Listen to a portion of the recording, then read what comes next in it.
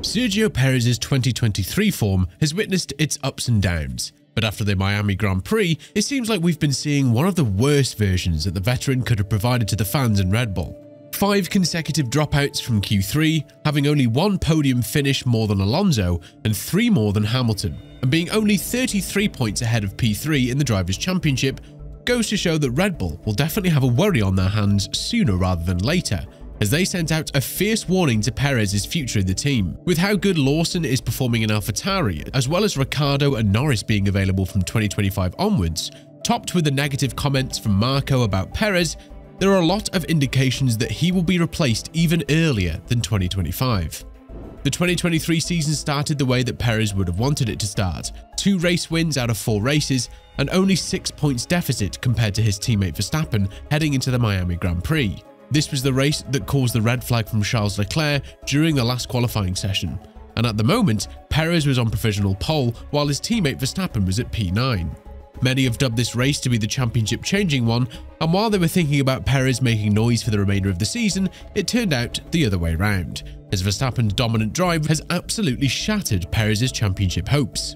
From that race onwards, it was only a downhill for the veteran driver, and he failed to reach Q3 in 5 events while managing to climb to the podium in Austria only. But it wasn't the missing out on pace and the slump of form that worried Red Bull as much as the crashes in which Perez participated, such as the ones in Monaco and in FP1 during the Hungarian Grand Prix. It seemed like the Mexican driver was not able to keep it all on track and was feeling the looming pressure from Daniel Ricciardo, who was signed to replace De Vries from the Hungarian Grand Prix onwards, the exact race in which Perez struggled to perform from the top of the bat. While Horner has strongly defended his second driver and said that the team is standing behind him for the upcoming season in 2024, it seems like this is just a political statement that Red Bull makes here and there in order to keep the media calm. After all, it was this exact statement that they had on Nick De Vries a couple of days before sacking him and elaborating that there was no point in waiting 2 or 3 more races when it couldn't have changed anything. The harsh environment at Red Bull has only one philosophy, with which you can either make it or fail. If you don't bring points and the results to the team, then you're as good as gone. While Perez is holding the 2nd seat in the Drivers' Championship, which shouldn't come as a surprise considering the fact that his teammate won races with 30 seconds of an advantage, the advantage to Hamilton in P3 is a very slim one, and also one that could easily go down the drain in the remainder of the 6 races in 2023. Many fans were quick to defend Perez and stated that if you were to look outside of Verstappen, then the Drivers' Championship looks very packed up. And while the Dutchman is absolutely in a league of his own, it could very well be the case that once a team settles for a dominant era, there are rarely 2 drivers who fight for the championship up close. That was the case with Rosberg and Hamilton from 2014 to 2016, and it certainly was the case in the first couple of years between Vettel and Webber. But now it's definitely something that we're very unlikely to witness, partly because Perez has lost the confidence to deliver the results that we expected after what we saw in Baku and Jeddah, and part because he might be replaced during the middle of the 2024 season.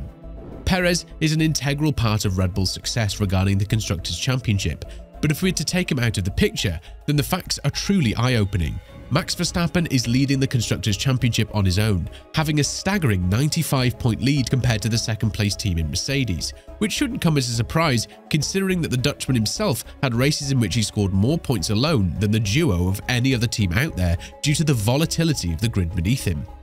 Therefore, this puts Red Bull in quite an unusual position. Should you go with Perez for 2024 and beyond, or should you give the opportunity to any other driver out there who is desperately trying to prove that they're made out of F1 cloth? For example, we've seen what Lawson is capable of at the age of 21, beating Tsunoda 3-0 in a head-to-head race finish, as well as being the highest-ranking Alpha Tauri driver in 2023 at P9. We cannot turn a blind eye to the Ricciardo signature, one that took a step down because of his hand injury in Zandvoort, and one that opened the door for a potential seat for Lawson. And according to the latest reports, it seems like the Aussie is the leader to replace Perez as early as in the middle of 2024. Helmut Marko hasn't been shy to state that the Mexican driver's contract is expiring at the end of 2024, and there aren't many talks about him continuing the collaboration with the team. And that has been further aggravated by Sergio Perez's father's statements, Antonio, who went on to say that the team is specifically building a car around Verstappen, and the only thing that his son can do is be present in the moment and fight for P2 in the championship.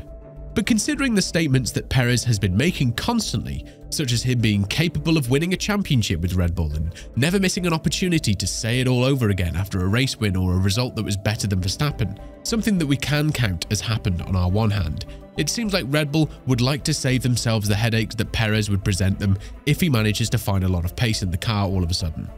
The situation is loud and clear. Although the on-track situation and actions may look like Perez and Verstappen are in the best of relationships, some words cannot be taken back and some actions cannot be undone, which is why Red Bull might want to go with a safer option for the P2 seat until the new regulations come in 2026. And what better and safer choice than Daniel Ricciardo? After leaving Red Bull back in 2018, it's safe to say that Ricciardo has had his fair share of struggles, but positive moments as well, as he managed to score a couple of podiums for Renault and bring the team back to the top 3 finishes, as well as become the last McLaren winner in the previous decade after winning the Monza GP in 2021. Still, the Woking-based squad decided that they're not going to continue the collaboration with Ricciardo, buying him out of his contract in 2023. And while he had a lot of opportunities to sign with Williams and Haas, he clearly stated that if he's not racing for a top-tier team, then there's no point of racing at all. After completing Red Bull's tyre test in Silverstone successfully, Ricciardo has managed to win the sympathies of his former team yet again. But they have put him on a mission first: bring back Alpha Tauri to the midfield and raise the value of the team, and then you'll have a shot at our team as soon as 2025. That was the initial belief, however, and now it seems like Red Bull has shifted the dynamic to as early as 2024 during the mid-season if something were to go wrong with Perez, which is not that far-fetched of a scenario considering how much inconsistency he has battled with in the current season. This is something that has been reported by the renowned journalist Lawrence Barretto, who went on to say, Sergio Perez is under pressure at Red Bull, having scored a little over half the number of points his teammate Max Verstappen has mustered. The Mexican trailing by 177 points despite having what is comfortably the best car in the field. The Red Bull duo is currently holding the largest points difference compared to any other duo out there, which although was to be expected considering the pace that Verstappen is showing race after race, was still not to be anticipated to the amount it has reached with only 6 races left in the championship. Even if Perez manages to be competitive and finish second in every race until the season ends, with Verstappen more likely than not win all of them, then the results would easily go well over 200 points difference, and that is definitely not a good look for the veteran driver. What Perez needs to do right now is pick up the pace and deliver strong performances, not just in the remainder of the 2023 season, but in the 2024 as well, if he wants to be considered a strong candidate for the 2025 seat. As of now, the reality of Perez is that he's holding one of the hottest seats in the sport, especially after the rumours came out about Liam Lawson replacing him from 2025 onwards. And this is the only reason that the Kiwi refused a seat with Williams for the next season on a 1-year loan. Perez has also opened up about his mental health issues that he has to face after battling Verstappen on the track, saying that it took a massive toll on his mental health and his outside duties as a family man. But now that he's managed to fix all of them, he's ready to come back and have yet another shot at the championship from 2024 onwards. Will this actually happen, or will we see one of the most lovable characters on the grid being mercilessly replaced just so Red Bull can hold on to their promises to the other drivers? Time will tell, but as of now, it seems like the burden that Perez has on his shoulders is very heavy, and it's uncertain as to whether or not he'll be able to balance it out in the foreseeable future.